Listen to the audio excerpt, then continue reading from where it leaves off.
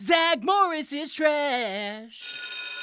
Zack Morris tells Kelly he's never felt this way, but he's extra double horned up and wants to go steady. Zack threatens to murder Kelly's interrupting brother. Wanna live till tomorrow? Then pushes her to answer. She needs to sleep on it. Zack whines for a kiss like an infant. Zack announces Bayside's hottest babe will be his any minute, because of course she'll say yes. Then Zack sees a new woman and goes sparkle vision speechless. He's extra triple horned up. He didn't even know that was possible. She's Jennifer. I'm Zack.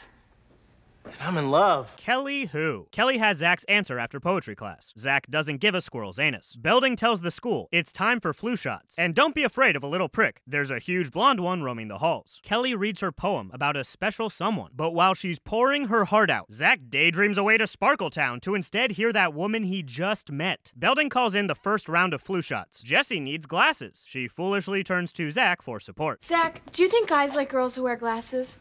No way. Zack's not a fan of anything that helps a young lady see she's making a mistake. Turns out Jennifer is the new nurse. Zack goes full bozo mode, again, stammering and staring. Would you like to sit down? Oh no, I prefer being held. Gross and sad. Then gives her the weird dead eyes. Who would ever want that? Truly awful. Let's see how Zack handles the best news ever. Well, I guess you know the answer. It's yes.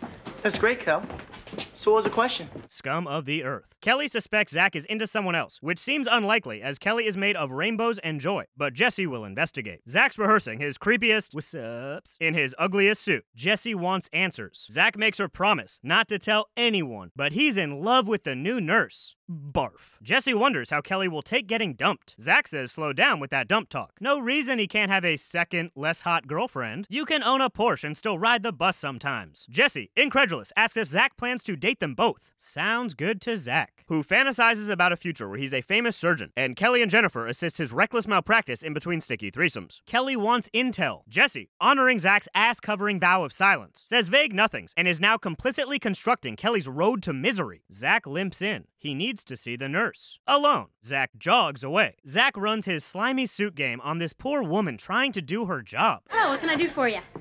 Oh boy, now there's a question. Then mutters some inconsistent symptoms. Wonder what's going on in that body of yours. And closes with his I've got a boner face. Jennifer will be right back. But when Slater arrives for his shot, Zack thinks it's the nurse. He says he's in love. Through a curtain, with no eye contact, like all people who are serious about commitment do. Then wraps up his aggressively desperate sales pitch. This is the real thing.